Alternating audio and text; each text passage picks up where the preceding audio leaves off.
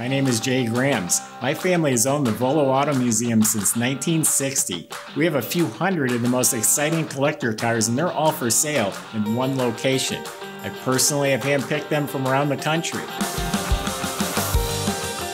Welcome to my sales shop. Come on, let's go for a spin. Here's something we haven't had in a while, a 1950 Merc chop top lead sled. This thing's cool, and you know what's different about this one? It's got a built motor with a blower and dual quads sticking out of the hood of it. This thing's got some muscle. Wait till you hear it run towards the end of this video. And it is air conditioned, it's comfortable, it's just a cool ride. Go to volocars.com. You can look at the pictures, read the description. There is a price tag on every one of our cars, including this one, along with a monthly finance option as well. Yes, we can finance a 1950 Mercury for you. That's at volocars.com. If you enjoyed the video, subscribe to our YouTube channel, click on the bell icon, that way you're notified. I got some great cars coming up. But for right now, buckle up, join me, let's go for a spin. So underneath the car, it's all been redone. The floors are all nice and solid. Front end, they grafted its original frame, but the front was cut off and a front clip was put on. It's independent suspension with tubular control arms, coil-over adjustable shocks, rack and pinion steering. In back, it has new leaf springs, bushings, and has air shocks, and it is controllable. There's a dial and a gauge in the trunk. Disc brakes at all four wheels. That whole system's new. E-brake assembly, it's all part of the new brake system.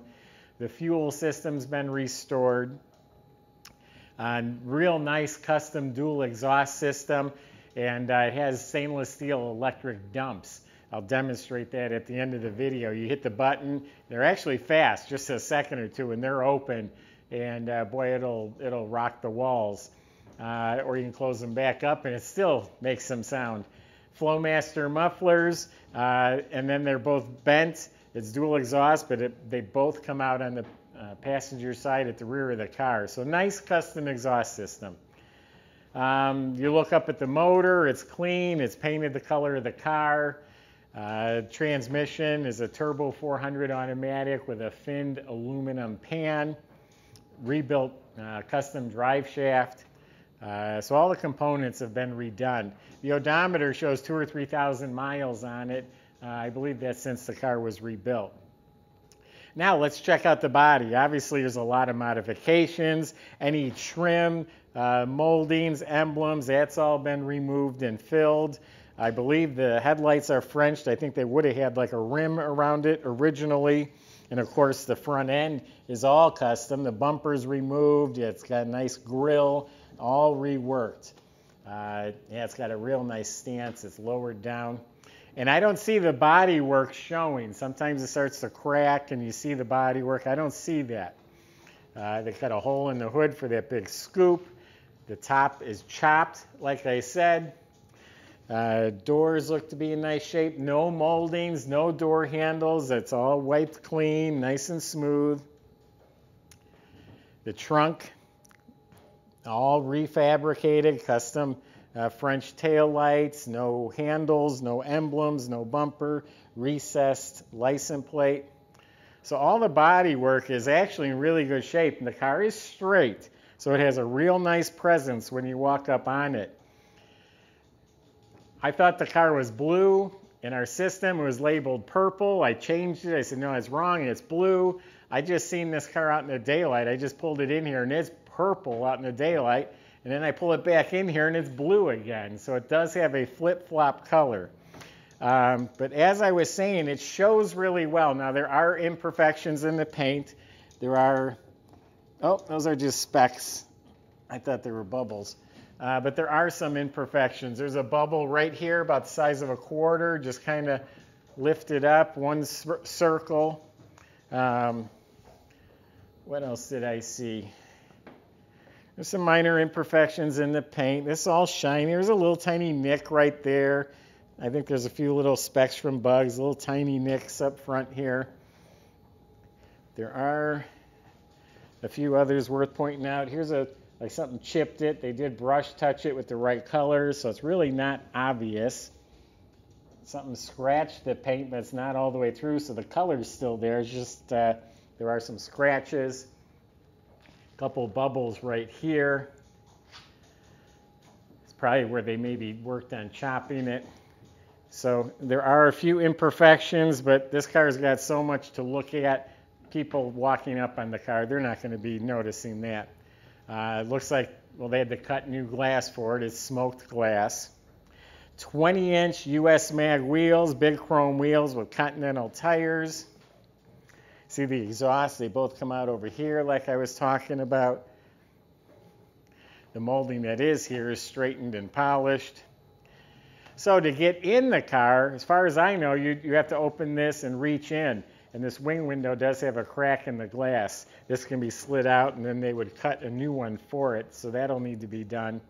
You can also have remote poppers made where it's on a keychain. But as of right now, you leave that unlocked, you reach in and open the window. Oh, we didn't talk about the lake pipes. They're just for looks, but they are sharp looking. It's a common 50s custom deal. It's a little bit of mix of new and old style here. So let's open it up. We got a lot more to show you inside the car. Okay, I've already popped the trunk release. In the door jamb, there's a rubber grommet with a hole. You stick your finger in there and you lift up on the little lever, and that's what pops the trunk. The trunk is upholstered like the interior. It's got some nice embossed work. It's been boxed and upholstered. The floor is carpeted.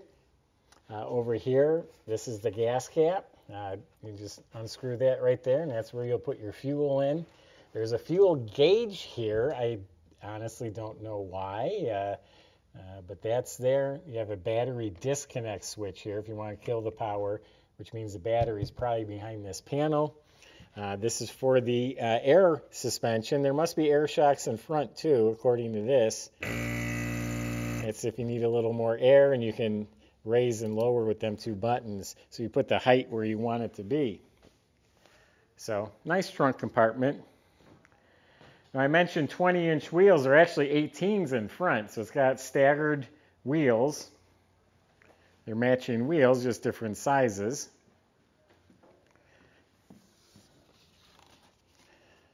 I like the blue with the brown interior. It's the color of my everyday car. So all the interior was custom made. The door panels got billet handles. The dash is painted. It's digital gauges. Okay, 2,300 miles are what's showing. And I did notice the fuel gauge is flashing, so maybe that's not hooked up. Maybe the gauge in the back is the one you need to use. Love the steering wheel. This is obviously new. Gorgeous steering wheel.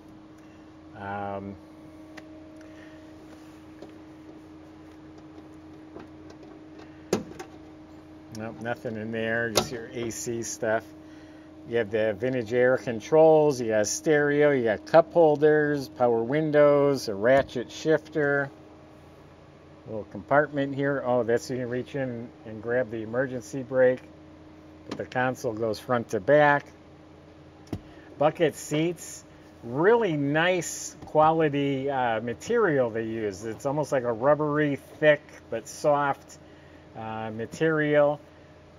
You got bucket seats in front, rear bench seat.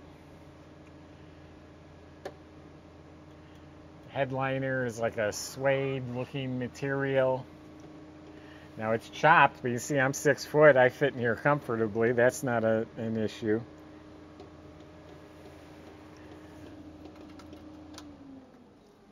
It's a tilt column too.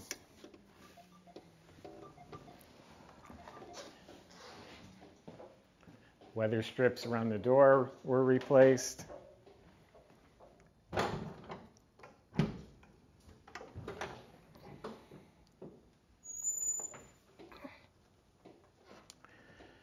Okay, doesn't look like there's a rod to hold this open. There used to be one here. So we've got a small block Chevy motor, all built, big Weiand blower, polished blower on top with dual Holley dual feed carbs, this big old air cleaner. The whole thing is just cool. I mean, it makes some nice sound. The The drive and the blower makes it whining sound. You got aluminum valve covers and breathers, and all the linkage is all nice looking.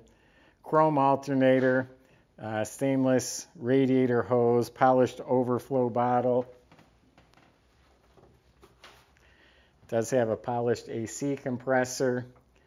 Looks like it doesn't have heat, it just has air conditioning. It's got a set of headers, braided fuel lines, fuel regulator, firewalls made smooth. It's an electric fan on the radiator.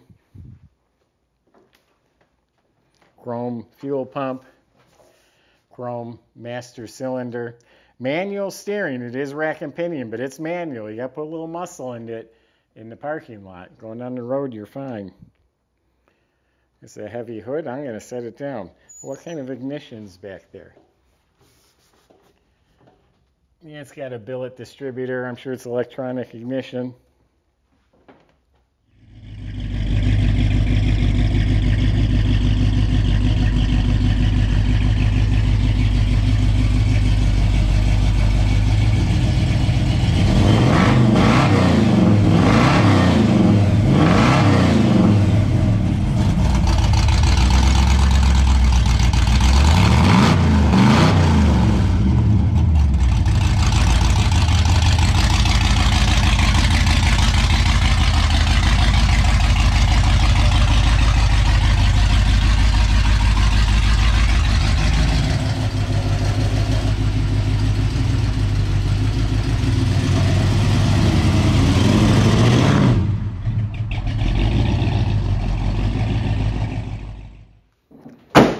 This color is very interesting. I don't think it's a metal flake. It's just a single color. I didn't know a single color could flip and flop that much, from purple to blue.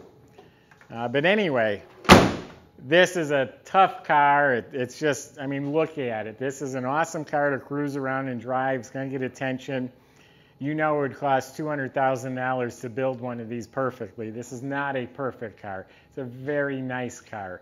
And it's, I think, priced very affordably for a chopped Merc with this sticking out of the hood, air conditioned. Go ahead and drive it. I've told this story before. My brother had a few 59 Cadillacs. He had one like in this condition. Not perfect, but as a driver, he drove it everywhere. The next one, he went crazy and made it perfect. He never used it, never enjoyed it, ended up selling it. So, cool ride. Anyway, volocars.com. I gave you my impression. You can talk to the salesman. They'll answer your questions. They can help get this financed. They can help get it delivered to your door at volocars.com. Subscribe to our YouTube channel. Click on the bell icon. We have plenty more cool cars coming up. Thanks for watching.